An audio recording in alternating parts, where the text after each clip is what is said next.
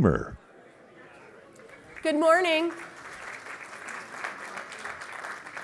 This is pretty cool. This is an SRO room for education as it pertains to Detroit. That's very cool. Good morning and welcome.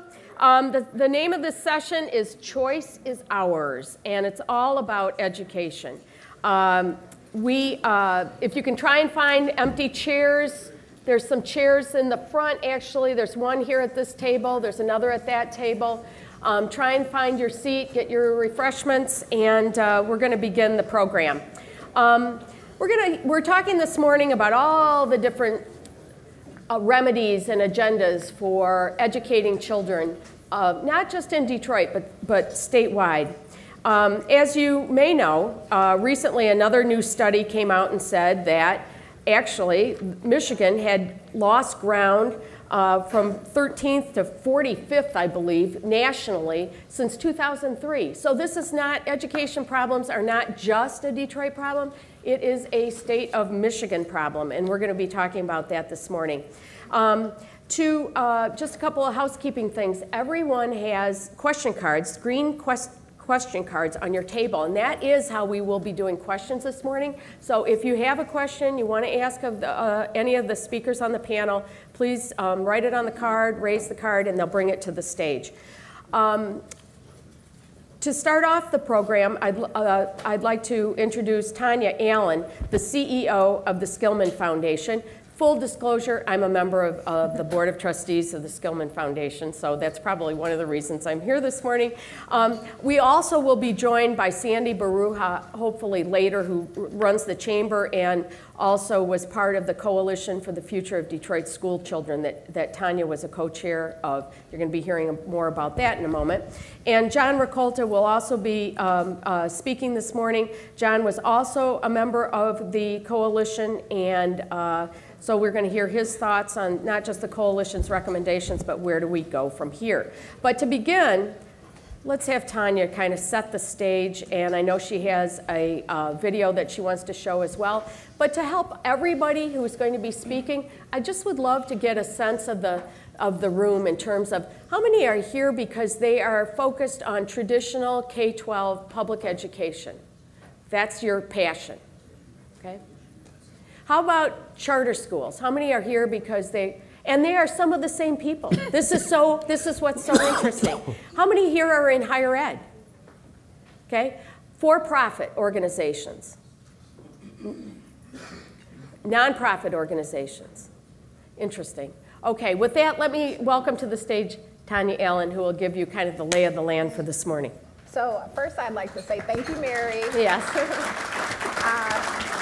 I also would like to say thank you all for coming, for being really smart and engaged citizens. And I also want to just say you're also very good looking. This is a good looking group, don't you think, John? They are.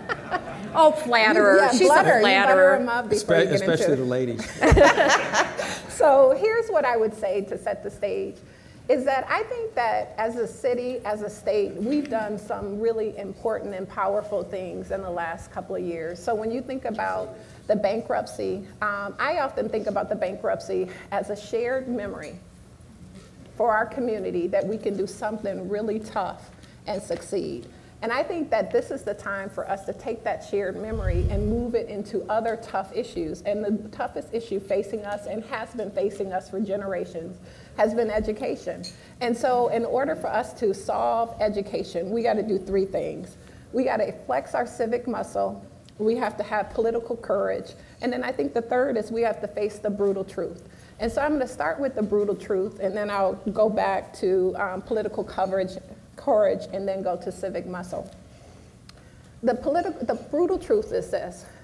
We have hundreds, thousands of great educators in our city that are working really hard to educate our children.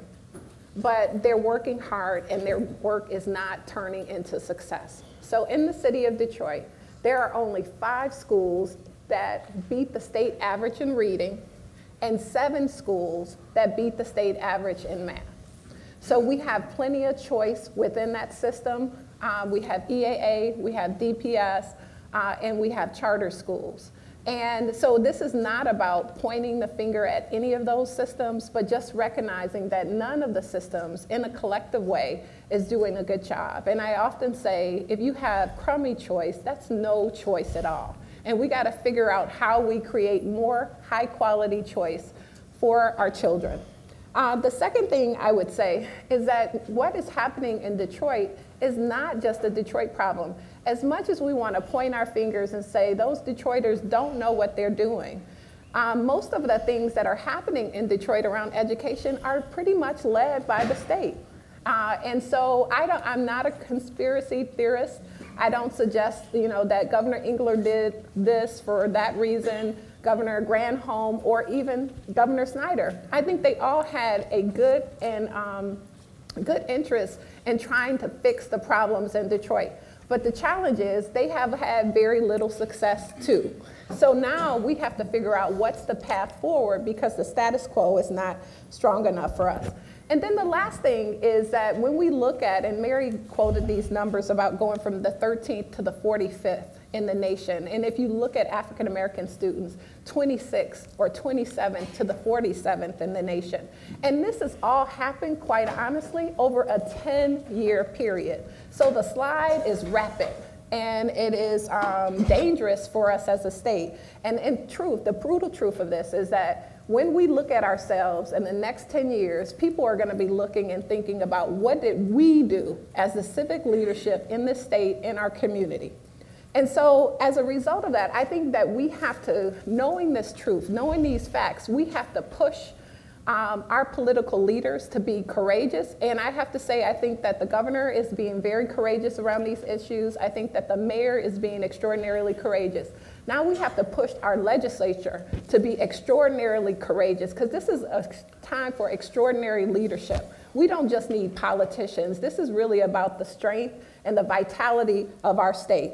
And then lastly, we have to stretch our civic muscle. And I think that the Coalition for the Future of Detroit Schoolchildren has done just that. And we'll show a video of that in just 1 second. It's really about bringing together people who have disparate voices, who have different ideologies from different worldviews, different viewpoints, and wrestling with the toughest issue that you can, because there is nothing more political than education, wrestling with that issue to come up with a set of solutions that benefits all, that creates a level playing field for all schools. And that's essentially what the coalition work is about. And so we have a video that describes that to give you some sense of the work.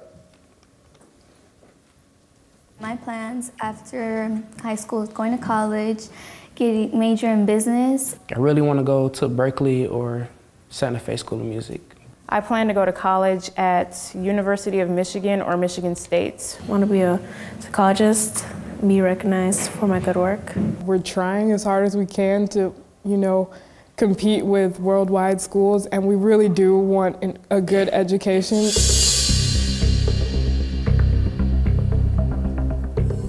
Join the coalition because personally, if we don't get it right with the kids, we're never going to reach our destination as a city. I joined the coalition to hope to provide a better way or path for children to receive a better quality education, which I think is their civil right. I joined to make sure that the Detroit public school story was told and it was accurate. I'm a classroom teacher at Dawson Elementary Middle School in Detroit Public Schools. You have principals, you have teachers, you have business leaders. The whole idea of taking 36 different people from different backgrounds who barely know each other and putting them in a room and giving them 3-4 months to come up with a document that is going to essentially solve world peace. Do something that's just very complex and very difficult is a major task. Not easy. This can't be just nibbling around the edges. We've seen that for too long, I think, in Detroit and a lot of school districts. So it has to be really bold. It has not all been unicorns and glitter either. Grueling. Productive, though. Long, hard, painful. But, at the end, hopefully meaningful. The joke on the academic subcommittee, I have another co-chair, Clark Durant. Towards the end of the meeting, everything we have been almost falling in step with, whereas at the beginning, we were completely on different sides of the planet. I mean, we don't have a perfect agreement, like, let's be clear, but we found some common ground. It's been an enormous commitment of time with a lot of very dedicated people trying to work through very thorny issues. Difficult conversation, research, conversation with folks in other cities about what they're doing, wrestling with these problems. It has been draining. It has been challenging. We have had many eurekas.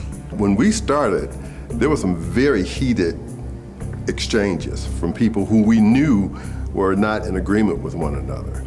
But over the course of the dialogue, working together, that attitude, that difference has changed. Surprising in the process for me has been working with people who don't come from where I come from, who have different views, who don't look like me, that I don't normally associate with, and getting to hear the perspectives of other folks from other sides of the table, and surprisingly understanding their point of view. Some of the people that you would think would have opposing viewpoints, I've actually found that we have very similar ones. Surprisingly, I've been able to have some impact in the process. I really didn't think I would change any minds or get people to see my point of view. You might make some assumptions about people, but then you realize they have the same care about the children, so that's really hopeful. It's refreshing that we have come together to a point where we're saying, yes, we're all on the same page about so many issues. The work has been done honestly, directly, and with true heart. For me, as a parent, to be involved in things like this shows something. I enjoyed the fact that we began the discussion with guiding ethics and values, especially around the idea that we should all be here for children, chiefly. We all believe in the children. This work is very authentic. It came from the hearts of people who care about students in the city of Detroit. Not just DPS students, not just EAA students, not charter students, but all students. People were not there grandstanding, people were not there for their own benefit, just no one was getting anything out of it. People really do care. I do, I read, that is my passion. And I know the only way that we can lift the children, Detroit children out of poverty is through education. We live in a society with people with different interests, so we shouldn't expect 100% alignment, but we're pretty damn close. I think the recommendations are really strong. I think we're getting to some good stuff. You know, the nature of these kinds of efforts is that you're never happy with everything, but there are recommendations in this group that I think everybody should be really pleased by. I'm hopeful that we come up with a close to consensus, pretty coherent and exciting set of recommendations that we can make to the governor and to the state that have appeal to the local community, that makes sense to teachers and educators and people who are involved in education. I am hopeful that people in Lansing, in our city, in our schools, in our community, realize these bold recommendations will make some people uncomfortable, but change often does. As a community activist, a lot of people believe that the important thing is to fight. And I believe that the most important thing is to build. Those of us that are engaged in education, those of us that invest, those of us that employ the students that we produce, have come up with something we think will work, or at least move us forward, so that we don't continue to fail the students in Detroit.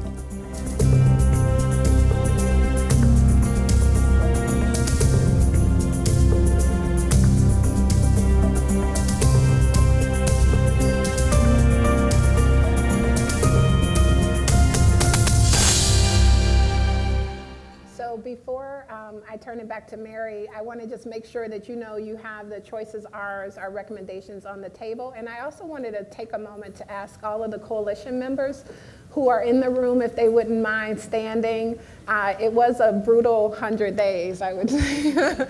It wasn't, well, maybe it was as bad as they said it was.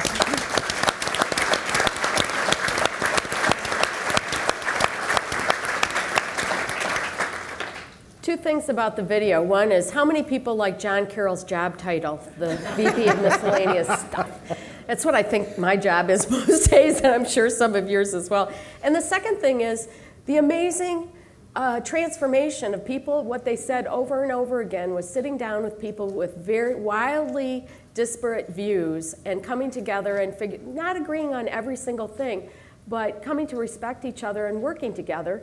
That's part of that, what did you call it, civic muscle, I think, Tonya. And I think it's something that we can observe, that it's really hard to demonize somebody that you just had breakfast with last week. You know, if you get to know people as people instead of just as platitudes and as ideologies, interesting things can happen. And to that, and that's kind of an intro to our next speaker. John Rakolta was a member of the coalition. He's the CEO of Walbridge. Many of us know him for that, one of the largest construction companies in Michigan, if not the largest. And he also is very involved in civic groups, Business Leaders for Michigan, New Detroit, longtime chair of that, and someone who has spoken here at Mackinac and in other forums about the need for coherence. And that is one of the things that we have so often lacked as a region and as a state. So I'd like John to have the opportunity now to make some opening remarks, and then we'll get to Sandy, and then we'll open it up for discussion. John? Well, good morning, and thank you very much. If you knew what I knew, or I've learned in the last 100 days, you would be appalled, outraged, angry, and you'd be questioning yourself, isn't our society bankrupt itself? Over the last 15 years, the Detroit public school system has gone from 180,000 students to 45,000. It's outrageous. We have had evidence for those 15 years that the public school system in the city of Detroit is bankrupt. That bankruptcy extends to academics. How much more proof do we need that we're failing our children? The average ACT score is 15.9. You need 21 just to get into college. Does anybody know what score you would get if you just guessed at every question? 13. Only 6 to 10% of the students are proficient. I had no idea what proficiency meant when I went there. I'm not an academician. I know very little about education. I'm a businessman, but I do know that it doesn't take very long to analyze the data and to come up to a conclusion, and we are in a crisis of a very, very large proportion. We don't have academics in Detroit. These children are not able to go on to trade school, they're not able to hold a job, they're not able to go on to college. And for every one of these kids that get out of the system, I don't want to use the word graduate, cost society $1 million during their lifetime. And 4,000 of these students leave every single year. 4,000 times $1 million, some number like $4 billion a year we're costing our society, and we can't find the money to get the school system out of debt. Let's go on to governance. There's 250 schools in the city of Detroit. There's no overall governance. You can open when you want, close when you want. We have 17,000 empty seats in DPS alone in the central business district, and yet we're short thousands in the outlying areas. We need to have some overall control as to how we place schools in the city of Detroit. Now to go to my expertise, finance. The Detroit public school system is bankrupt, totally bankrupt. The state, under the state control, we have run up a deficit in 15 years of $850 million. $850 million. And the way they're paying for it today is they're taking $53 million a year out of the kids' education. And that's just the beginning. The legacy costs are overwhelming, are over $5,000 a year per student that bring no value whatsoever to their education. Retirement, administrators, the system's too large. And yet we all sit back and we're doing nothing. So I don't really have much more to say other than we have We have a crisis on our hands, and we ought to not be talking about anymore the fact that we have a crisis. What we need to engage in is what's the fix. And that's where we're getting the resistance. Everybody has an excuse as to why we can't do something. Right now, today, there is a letter floating around in Lansing to fund another $100 million worth of debt. That $53 million that's coming out of the kids' education today is going to go to $63 million in September. The system's another $100 million in debt. And it's more important to have roads, which it is, but we're killing ourselves as a state. We've gone from 15th, 14th, 16th, whatever number you want to choose, into the 40s. We're becoming the Mississippi of the North. How are we going to attract these high-tech jobs when we don't have the people that can fill them? They say there's 65,000 high-tech jobs in Michigan today unfilled. And it's just not Detroit's problem. If you look at these, I have a statistic here. I'm going to read this to you. I knew this. They wanted me to say it. Since 2003, Michigan white students' achievements relative rank, these are just the white kids, has fallen from 13th to 45th in the nation in 4th grade learning, which is the most important statistic coming out. That's the marker from going forward. 13th to 45th. Sandy?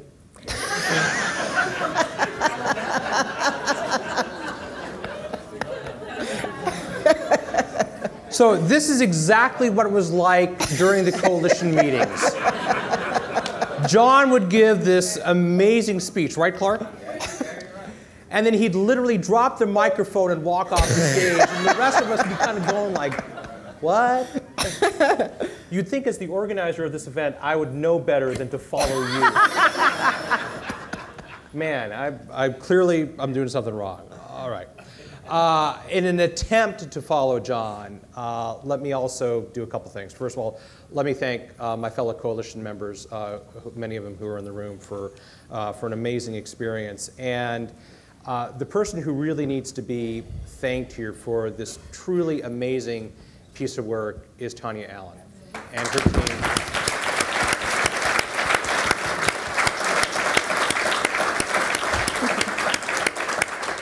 So most people, even frankly those who served on the coalition, really didn't know the story. And the story is quite remarkable. So the governor at the beginning of the year, beginning of the calendar year, said, I'm going to tackle the educational challenge in Detroit.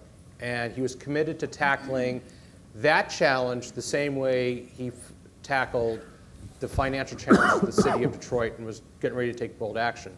Tonya went to the governor and said, would you be willing to hold off for a little bit while we put together a broad-based coalition to examine this issue?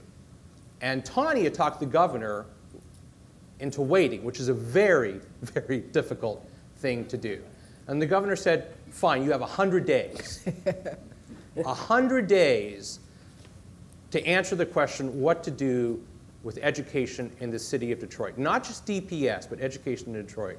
And it was Tonya and her team at Skillman that brought this group together, and it was just one of the most amazing acts of leadership I've seen in my 5 years in Michigan. So Tonya, congratulations and thank you. As the video showed, I think very well, there was something in the report that you have at your chairs for everyone to like. There's also something in the report for everyone to dislike. And there are equal measures of both. And I can tell you as everyone walked in with their own personal political biases, experience biases, opinions of DPS, opinions of charter schools, you name it. It was amazing how collaborative these sessions were. And one of the things that, someone who spent most of their career in Washington, and I'm old enough to remember the days in Washington where Democrats and Republicans actually used to talk to each other. And why was it, that way back in the 70s and 80s? This is because they used to go drinking together. They used to have breakfast together. They used to play poker together. They don't do that anymore now, and all they do now is they yell at each other. And so the diversity of opinion that was in that room, people who I never thought I would find any common ground with on anything, I actually ended up developing a great deal of respect for.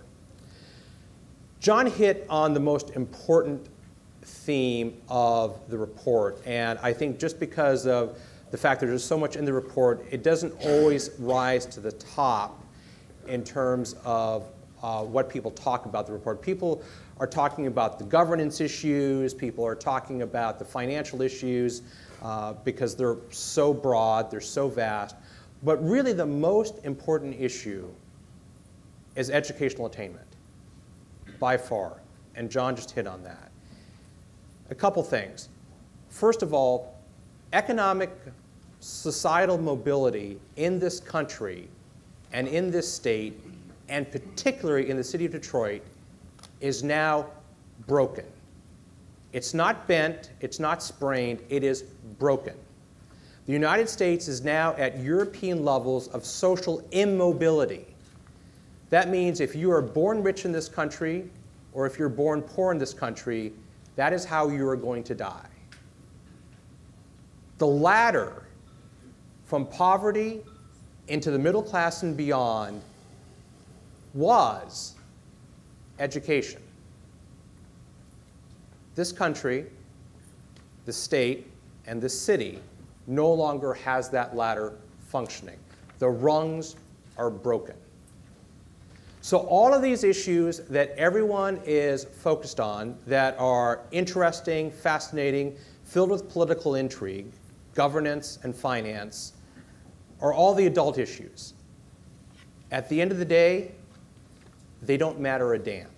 They really don't, until we fix as a society our ability to educate our kids in a way that is world class, that this nation and the city of Detroit used to do.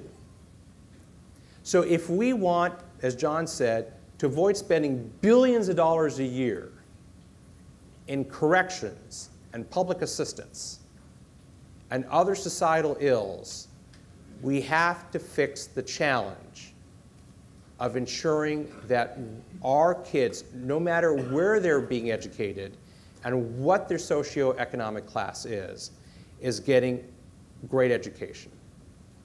John charted the trajectory of our educational attainment, going from top 10 to bottom 10. Well, there's another number that you can look at that I think is even more powerful. If you want to know what a society's income levels are going to be, what someone's socioeconomic status is going to be, draw a direct line. Do not pass go, do not collect $200. Draw a straight line to educational achievement. And as this state has faltered in educational achievement, our per capita income has dropped in lockstep with that decrease. So yes, it is really interesting to figure out how we're going to dig ourselves out of $800 million of debt just for DPS. Yes, it's very interesting to figure out how we're going to handle the governance issues between how schools open and how schools close. Yes, it's interesting political intrigue of charters versus DPS. At the end of the day, those are just interesting questions. The real question is, how do we achieve educational excellence so people can achieve economic independence? Okay, so now we're going to open it up for a discussion, and if you have a question, remember the cards are on your table. Raise your hand with your written question, and they'll come up. But let me start with this. Okay, the coalition has its recommendations, and we have those on the table. The governor has his agenda that he laid out as well. The Education Trust came out with something recently. Everybody's got some remedies. What are the commonalities of all those different plans? What could we act on this year? What are the common things that we can all agree on and move forward? Well, I think one of the things that we all agree on is the Detroit Education Commission, which would be a new entity that would provide, it's almost like a baseball commissioner. Air traffic controller. Air traffic controller. But it's a person or entity that does not have any bias in it, that serves as the kind of gatekeeper, opening and closing of schools, holding all schools to the same standard. And I think that's an important issue. And we have to make sure that if you're a charter, you're an EAA, or you're DPS, that if you're a low-performing school, you cannot continue to operate. You either have to close, or you're gonna be able to open schools based on performance, not just because you can as a district, or that you have charters, or et cetera. And then I think, and one of the things that is different, and I think in our recommendations related to the DEC, is that the coalition has recommended that that entity be appointed by the mayor. The governor has indicated that he wants some role, not just role, a controlling interest in that entity. And I think it's important. I'm lifting this up, not because I think governance should trump academics, but at some point, Detroit has to stop wearing the scarlet letter. I mean, if we're going to be held accountable, we wear the scarlet letter because we're held accountable for what's happening in schools, yet we don't have control. So I think we're going to have some local control on this. It has to be at a municipal level. We need to be able to see the whole entire picture, because there are so many different entities and interests who are in that landscape. And so I think that is something that we can do immediately. I think we can do common enrollment attached to that, and I think that we need to start tackling this question of transportation. Anyone else on that? Yes, follow him. Thank you. Friend of yours, Tonya? The stability of the system today is so fragile. When you consider the decline in both the population of the city of Detroit and the number of students just have left the entire city because of this population decline. We've gone from 180,000 total students to about 120,000 in 10 years. That's part of the story. But a bigger part of the story is when it was at 180,000, the DPS had 85% market share. They had about 160,000 students in the system. Today, there are only 45,000 students left in DPS. So we've had a decline in DPS of 120,000 students. Multiply that times $14,500 per student, and you get the enormity of the lack of revenue that this system's had to deal with over the past 10 to 15 years. And so you can look at this decline in another way. We lost 120,000 students out of DPS. Let's narrow that down to 100,000 for errors and maybe a little bit of misjudgment. And we've had deficits of $850 million over that period of time. In essence, what they're saying, or what I'm saying, is it's cost about $8,500 for every student that's left the system. We still have 40,000 to go. And many of those numbers were 2003, 2004, 2005 numbers. It won't be $8,500 to get rid of students anymore like we have. It'll be $10,000, $15,000, $20,000. That'll be the cost to society to downgrade the system. Multiply 10,000 times 10,000 times 40,000 students. The state is facing another $500 million deficit if it does nothing. And when you go up to Lansing and you meet with these people, and we have, and they sit there, and they said, honestly, I won't name, said, the state's been in control. You have a constitutional responsibility to educate these kids. How can you not take responsibility for the last 15 years? And here's what, I was waiting for this answer. I stayed up all night trying to figure out what would somebody say. And here's what they said. It's not our fault. It would have happened anyways. This is what our legislators and our leaders are saying to us. It would have happened anyways, even though you have the constitutional responsibility. Everybody's got to walk out of this room committed, whether you're in favor of charter schools or DPS or whatever it might be. This has to be the #1 issue of our state going forward. In my view, and I'm a contractor and I love to build roads, it's more important than roads. And to the Republicans that are in this room, I'm not interested in a tax cut for myself. And I think a large portion of the middle class isn't interested in a tax cut either. We're interested in saving our state.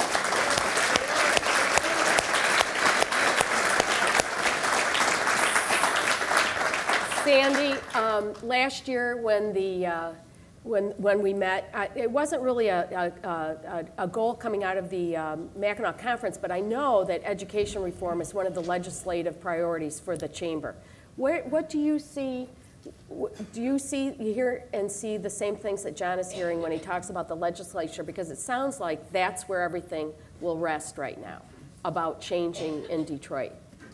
So what do you mean legislative reform? How the legislature views DPS, or views education in Detroit, the coalition's recommendations versus the governor's, any kind of action going forward. It seems like a lot depends on how the legislature views this. Will they take responsibility for the debt?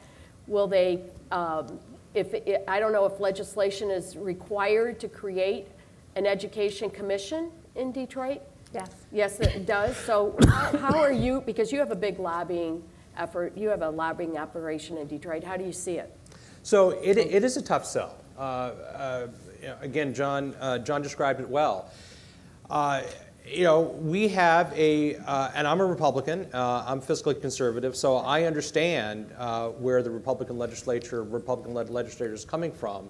The question is, can we make the case that we're better off in the long run in terms of our state's financial health and the health of our society by taking care of these problems now as opposed to just kind of nibbling at the edges now? Because that is kind of the approach that we've been taking on, well, frankly, everything in this state, roads in particular, education in particular.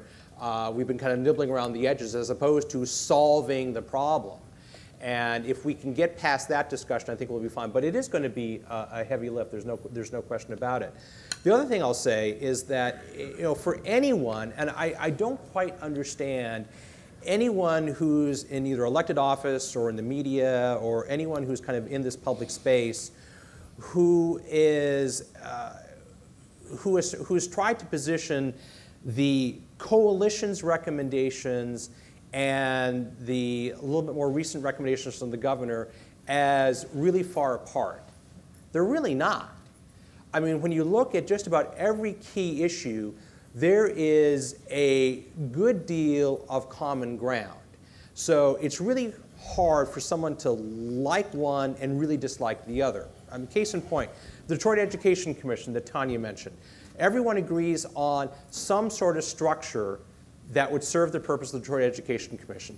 There's some quibbling over, how it's structured and who's on it, but that can take care of negotiation. Even the kind of the blockbuster recommendation that the state assume the debt that they have legal responsibility for. Okay, let that sink in for a second. Even the governor has kind of said that yes, there needs to be some. At least some state assistance on that. So even there's some grounds for common for alignment, and everyone agrees with the increased educational standards, not just in Detroit but across the educational landscape in Michigan. So there's a lot of common ground there, and I think if we focus on the areas, and I think I really liked your question, Mary, that you began with, is that what are the areas of commonality? And there's a lot of them. Well, yeah, one of the questions just to underscore that, this is from the audience, legislators typically do not find their way to action when there are conflicting plans before them.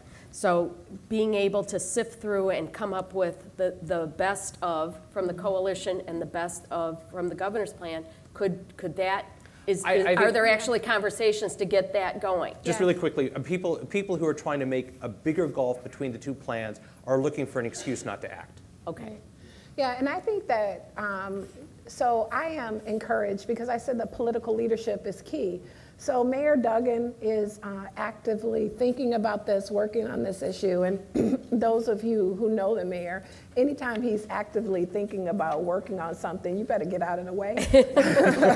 And then I think the other thing is that the governor has put a ton of time and energy in this, and we're pushing towards, I mean, we're going to get to a common agreement, a common set of plans before us, but I think what we have to do is we have to push political courage. We have to make sure that neither of those two gentlemen or anyone in the legislature starts falling back on things, on excuses like a Detroit fatigue or a Michigan fatigue. I'm like, how do you have fatigue for the largest city in the state? How do you have fatigue for the state issues? I mean, that is your sole job, is governance, is governance and government. We have to make sure that people know this is the time for us to fix this. This is, you know, I talk about this all the time. This is winnable. We can win this. We have a set of recommendations that can help solve this, that not just solves what's going on in Detroit, but looks at these issues across the state. You know, John talked about what it's costing us as a state to see DPS erode. Well, quite honestly, it's costing us that as a state to see almost every district in this state erode. They all are shrinking, except for a small handful of them, and we're adding more supply to that. And there's nothing wrong with having choice. We want to have school choice, and our plan actually promotes it. The choice is ours. But at some point, we have to think through, what do we want our education system to look like? And we have to put in the right measures and the right protections that will actually drive us towards high performance. And right now, we have incoherence at the state level, at the legislature level, at the state board level. And that's unacceptable. It's unacceptable. I'm a fiscally responsible Democrat, and that's unacceptable to me. So, John, you were pretty adamant about the idea of the education attainment, you know, and that it was a disgrace. And so this question is, what are the strategies agreed upon in the coalition's plan, and this could be for anybody on the panel, that directly improve or speak to student achievement? Rather than governance, rather than finance, what are the things that directly speak to student achievement? Anybody? I'd like Tonya to go first on that. Oh, She's sure. much better at this than I am. So I'm happy to. So one of the biggest things that we've had in our plan, and one of the biggest things that we heard from educators, is that there is no consistency. We don't know what a good school looks like. You change the rules every time you put out test results, et cetera. So the first thing we did as a coalition was define what a good school is. And so there are things like we want to have a year's worth of growth every year academically for 100% of the students. There's attendance measures in there. There are different things about what we expect around schools. We're also asking that when we look at our population in the city of Detroit, we know we need to have 150 great schools, and we think we can do that over 15 years. And the way that we're going to be able to do that is basically we're going to have to figure out how to prune our education environment. We're going to have to get some of the old schools out. We're going to have to, the low-performing schools, we have to attract new schools, and we have to create fiscal stability for many of these schools so that they can actually be successful. And then the last thing that we talk about is giving educators the responsibility to lead in their school buildings. So that's one of the biggest challenges that we're seeing, is that educators are not the leaders of their school buildings. When you have cuts that are happening in the middle of the year, where finances are influencing whether or not you keep a teacher in a classroom in October, that's a ridiculous conversation. So any of us who run businesses, be they for-profit or not, you know that you cannot have that level of instability. So those are the measures that we're trying to do. Give that accountability there, make sure that people are engaged in strong curriculum, and then we also promote things that are connecting what we're doing in the classroom in these schools to what the career trajectory is. So making sure that career tech education is there, making sure that we have stronger special education, and that these things are aligned with what's happening curricularly in the curriculum sense at the school level. And so this was okay. a topic of quite a bit of discussion at the coalition. And we also brought up that there has to be a large component of parental accountability and student responsibility. The old saying, you can lead a horse to water, but you can't make him drink, applies here, and we have to find new tools and new ways to engage parents fully. And by the way, I can tell you that this is all anecdotal information. Every time we came across a parent, I was astonished at the concern and the interest level that they had in their kids. Being from the suburbs, you hear this narrative, you know, the parents don't care, and that's the cause. I never found that to be the case one time, and in fact, it's well publicized of this trip I went on with this charter school mother who decided to take her kids out of DPS and put them in charter schools. And the big problem with that is that there's no transportation. If you decide to go to charter school in the city of Detroit, you're on your own. And we didn't even mention at all, and this is a side note, 30,000 kids go to the suburbs to school. And they find their own way there. They go to the public schools in the suburbs. And that's another huge issue of the decline in the number of students in DPS. But back to the charter school mother. So I volunteered one day to go to school with them. And I'll make this short. I showed up at their doorstep at 6:15. We walked 7 blocks to a bus. It was cold. I knew it was going to be cold. I was still cold. I was dressed in all my great football gear. It wasn't enough. I stood at a bus stop for 30 minutes waiting for the bus. Got on the bus. The bus, to my surprise, Mayor Duggan, kudos to you. I was the only white guy on the bus, but other than that, I felt safe. Everybody was courteous. The bus was clean. The bus was on time. But we only went 3 miles. We got off. And I said, okay, what's next? We got to walk 5 more blocks. So I figured we're going to a school. No, we go to another bus stop. We wait at that bus stop for another 30 minutes. By this time, I'm so cold, I pull out my iPhone, I'm looking for Uber to come and pick me up. Okay? No Uber. We wait 30 minutes, we get on the bus, we go 1 mile. We get off the bus, we walk her 1 kid to school, 4 blocks, double back 8 blocks, and drop the daughter off. 6:15 to 5 minutes to 8. Took 1 hour 45 minutes to get those 2 kids to school, and this is what this mother endured every single day, there and back. Okay? And you can only imagine, I can only imagine what would happen if you had a common transportation system or got really invented, well, that's why I mentioned it, and had some kind of combined Uber where you could use the citizens of Detroit to take their kids to school in some kind of technology way.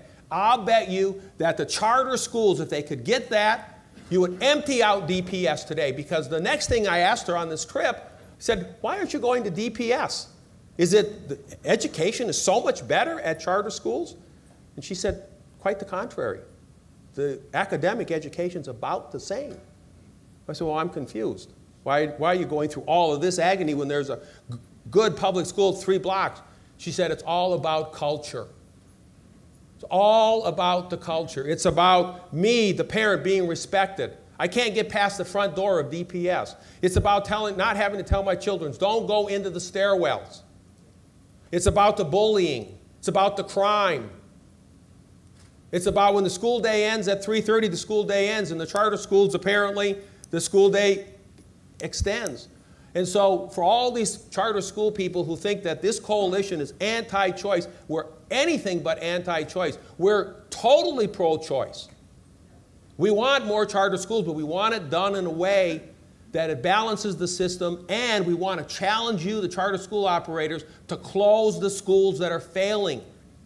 This is the biggest complaint. There's a ton of charter schools that are open that don't deserve to be opened anymore. They're no better than the Detroit public schools. Yeah, let's remember Tonya's remark about 5 schools in the city of Detroit meet the reading proficiency, or maybe it was John, and 7 for math. Right. That's out of 280 school buildings. Yeah. That's both. That is not acceptable. And we're challenging, the other thing I want to just say is we're not just challenging the charters to do it, we're challenging DPS to do it too. Like, so we'll give you a clean slate. We need to take the debt off of the slate, not because DPS deserves it, but because the 47,000 children who go to DPS deserve a clean slate. So that's why we're raising that. And then what we're saying to DPS is now you have to compete. Like really compete. You know what the landscape is now. You know what the standards are. If we're going to have this kind of marketplace, we want you to compete, but you got to compete with quality, not because of reputation or not because of history. So there's that's a good lead into several questions about finance and performance. First, people are asking in more than one question, that $800 million debt, how does that break down? Is that pensions, healthcare, capital buildings? And also, what do you think about the potential for pay for success models to reward the schools that are performing in terms of academic achievement? Who would like to take, there's two questions there. I'll take the first one. Okay. So the total debt of the system is $2 billion roughly. 1.5 of its millage, voted on by the voters, used to improve the schools itself. Think about it as capital improvement, build schools, repair schools. That leaves $500 million on the operating deficit. Normally schools don't have operating deficits. Detroit's case is different, has a huge one. Of that $800 million that was deficits for this 15 years, in 2011, 2012, they floated 2 bond issues to get it off the short term into the long term, $450 million worth of debt. I believe that's paid down to somewhere between $250 and $300. They're paying $53 million a year right out of the classroom. I kind of keep on repeating that over and over and over again. This is not some money that's coming out of the lunch fund or the pension program. It's coming out of the classroom. $1,100 per student. And they're going to add $100 million in a couple of months. I believe it's going to take that number to $1,500 a student. And if the demographers are correct, and they have been unbelievably accurate over the past 15 years in predicting where the schools are going, we're going to lose at a minimum of 1,500 students per year for the next 10 years. So even if you create this wonderful school district, we're going to go from 45,000 to 30,000. And if this debt keeps on accumulating, pretty soon all the money in the classroom is going to go to pay the debt. Where do you cross that line where it's not effective? Well, I contend that happened 5 years ago. So those are those two debts. Now let's go to the other debt, MPC. I don't know if you all know what I don't know what the acronym actually stands for, but it's the pension fund for state employees for teachers. It's $40 billion underfunded. That's statewide. Statewide. They take $2,000. Remember this $7,400 foundational grant that the state gives? Maybe it would be good if we just gave you a little overview about finances in Detroit. $14,500 is about the total that they spend on every student. But that number is very misleading because you got to take special ed out of that. That's about $150 million a year. And that is applied to about 8,000 students, 2,000 center-based, 6,000 in the classroom-based. That system alone loses $40 million a year. That gets the number down to about $11,000 per regular student. Now we start to deduct, and I pull my little sheet out here, $2,000 for MPC, $1,200 for debt. Building and maintenance, got a really badly sized system, $800 per student. Transportation costs too much, it's too big a city, $300. Restricted funding, $500. You're getting down to the point where you're not even investing in the kids anymore. And this is where we are today. So we have 3 challenges. We have the operating deficit. We have the MPCers, which applies to every district in the whole state of Michigan. And we have the huge legacy cost in DPS that's killing the system. We've got 5 minutes left, and Sandy, I'd like you to speak to trying to pull this together to, you talked about the social impact, the social spending impact of doing nothing with education in Detroit, that we'll be spending billions more in other areas. How about the workforce issues that are very prevalent here at the conference? The workforce shortage from skilled trades to advanced manufacturing is acute in Michigan.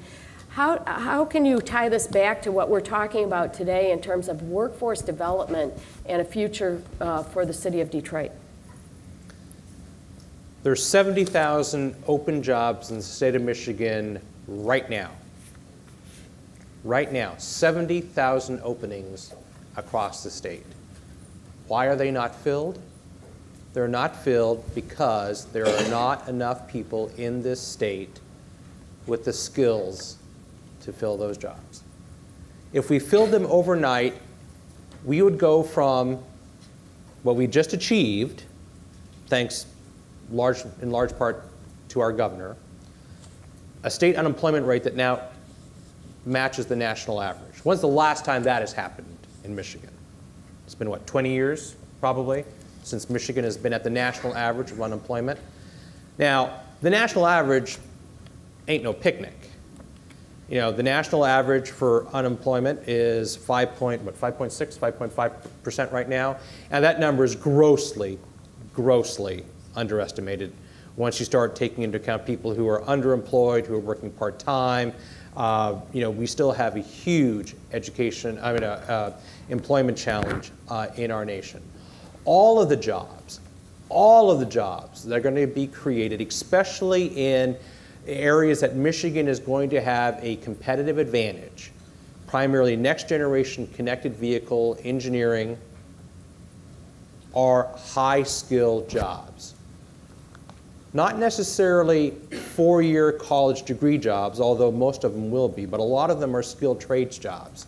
And as John said, even those who are quote-unquote graduating out of DPS today, they're certainly not ready for college.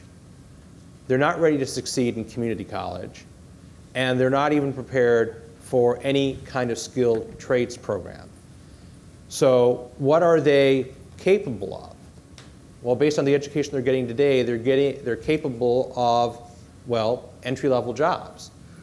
Well, okay, fix the problem by raising the minimum wage. That sounds good, but there aren't many minimum wage jobs left that aren't imminently, in today's technology world, able to be automated. There's literally no reason that you need a human being to make a hamburger at McDonald's today. In fact, in other countries, machines are making food. Quality, consistency, speed. Okay. You still use people. I want to, we're coming to the end here, so I want to ask, this is a question from the audience, and it kind of goes back to where you started, Tonya, about the amazing coalition and how people came together for this effort. How can Detroit keep the energy used in and the goodwill of the Education Coalition and use the bankruptcy moment, what we learned from that, to blow up the rest of the system and start over again? Should we start over again? Should the Detroit Public Schools go into bankruptcy for the debt reasons that John outlined, and should we just start over again? Well, if you could each please respond to that. Well, I actually would love for the district to go into bankruptcy, but the state won't allow it. Why? Because they're contractually accountable for the debt. DPS can't go into debt like the city can. Right. It's not its own entity like that. It can't do that. But I think, you know, although, so I want to be clear, the coalition did not advance this, but I do think that what the governor's plan on the new co-OCO is an option at creating essentially a bankruptcy state where you really can start anew. And I would say, you know, Darnell Early, who is the emergency manager at DPS, and he's over there in the room, is working really hard at trying to build out what a new system would look like. But here's the thing, I think when many of us talk about let the system go away, just let it go away, there are a couple things that we're forgetting. One is that there are 47,000 children in that system. We do not have the capacity to put those kids anyplace else. So we need to be able to support them. And I think if we do some of the right things, I think that you actually can curb the challenge, the erosion of the districts in terms of the attendance. The other thing is I think we have to give schools an even playing field. And the reason I just want to point this out, so John, I have to tell you this about John too. Every time John goes on vacation, he comes back far more negative. And then when he gets back in town for 2 weeks, then he's like, we can do it. But one of the things that I want to Where do you go on vacation, John? I I'm like, John, come back to the bright side. But the point that I'm making around that, even though DPS is spending a lot of money, there are legacy costs that DPS has to carry because we now have a disaggregated school system. And we just have to understand that. And that is true for all schools too. So as much as we complain about MPSers, the reason that MPSers is underperforming is because we don't have every teacher paying into it, because we allow charters not to. I'm not actually suggesting that we should do it. I'm just saying that's the truth of the fact.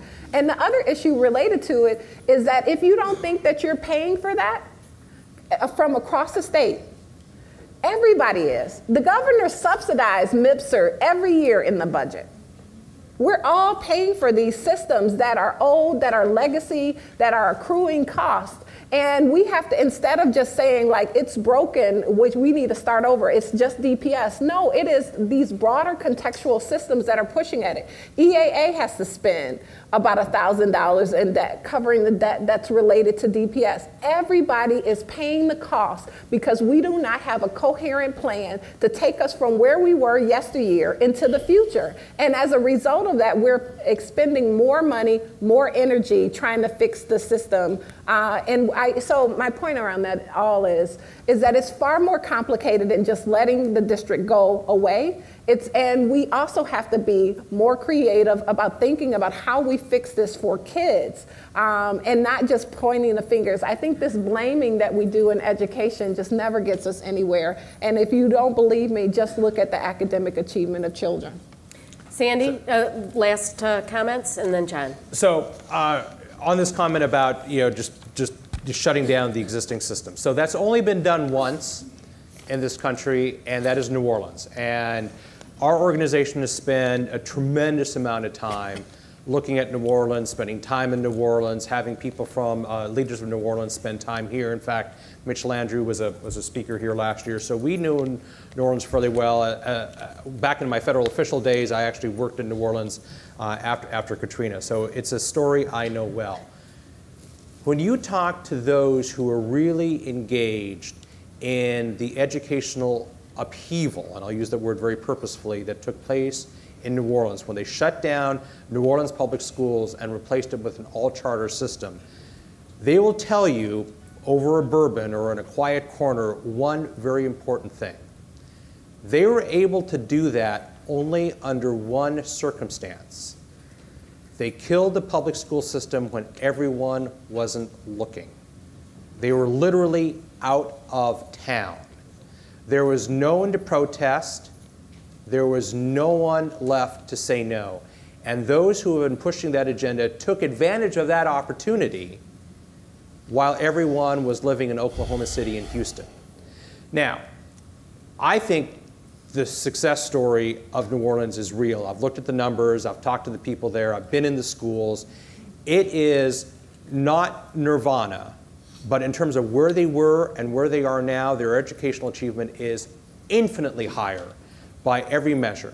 Now, there are those who have certain educational interests that will poo-poo those numbers. I have yet to been able to prove any of those numbers that are trying to poo-poo those numbers. The results are real. But I'll tell you, even today in New Orleans, with their educational success, with the success of what they've done, there is still roughly 10% of the population in New Orleans who are banging on Mitch Landrieu's door every day, wanting the old, broken system back.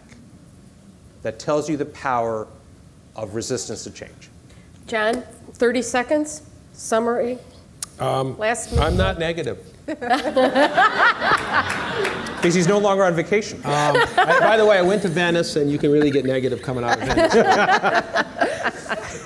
The reason I'm so passionate about this is because I perceive that Lansing's not listening, especially the legislature. I agree with all the other panelists. The governor's plan and our plan, if we could just sit down, we could come to an agreement in a very short period of time and move forward. It's the legislature that we have to sell here. We're all going about our own way of doing it, and my frustration is about the legislature. And it's about my party. That's where my frustration is. And so that, when people deny responsibility, then you have to look backward and say, and start placing blame. You caused it. You ran up the debt. You've had control of the system for 13 out of 15 years, and it's just not the Republicans. Jennifer Granholm and her administration and the Democratic-controlled legislature had a big part of this too. It's all the politicians, and they have to stand up and be courageous and tackle this problem, because if we don't, the outcome is far, far worse than it is if we do. If we have to spend $400 or $500 million fixing this, letting DPS go bad, that doesn't account for all these kids that are going to come out of that system over the next several years that are going to be unqualified. And so if you hear a negativity, Tonya, it's only about the frustration. I am very optimistic that when everybody leaves here today, you're going to at least know the magnitude of the problem. And I encourage other groups to come up with a plan. It's 100 with more than 100 days. How many days are we now? 150 days. There's only been 2 real plans, 2 real comprehensive plans, the governor's and ours. Where's everybody else's plan? It's easy to poke fingers at ours. We don't think ours is perfect. We know that we had to compromise to get it done, but it's a starting place to have a dialogue. And this dialogue has to have a groundswell throughout the entire state. Whites, blacks, Republicans, Democrats, suburbanites, city dwellers, businessmen, unions. This is where we're going to show whether we have the cohesiveness and the guts to have a solution, or we're going to just let ourselves continue to say, well, one day we're going to wake up and we're going to be 50th. So, you all have the report on your tables, and this is one of the first official sessions of this conference. So you are now equipped to go out and speak to legislators who conveniently have a little ribbon that identifies them on their name card. We low jacked them all. And there's a low jack on your app. So consult your app and you will find the nearest legislator to you in the room. So let's thank the panel for their candor.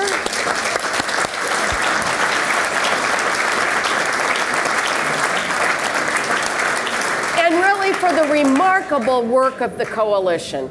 Thank you very much. Thank you, Mary.